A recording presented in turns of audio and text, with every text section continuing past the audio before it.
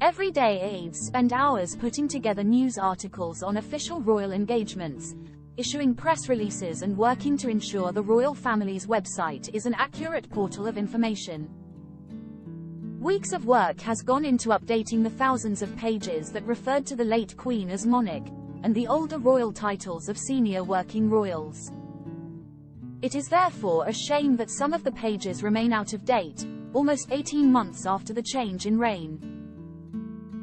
But perhaps the fact that the pages of those steering the ship appear polished and fresh while others do not is a reflection of both seniority and priority. Courtiers are clear to highlight that Prince Harry, Meghan Markle and Prince Andrew are no longer working members of the firm, by positioning the official statements confirming this high up on their respective pages.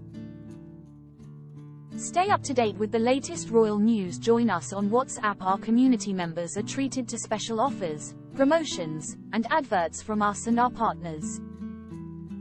You can check out at any time.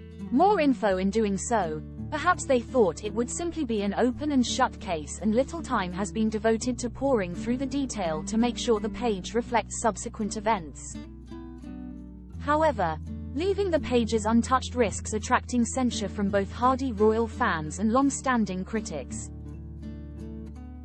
Harry and Meghan's profile pages may well be a low priority, but it's important that the official website, used by millions all over the world, is accurate and reliable.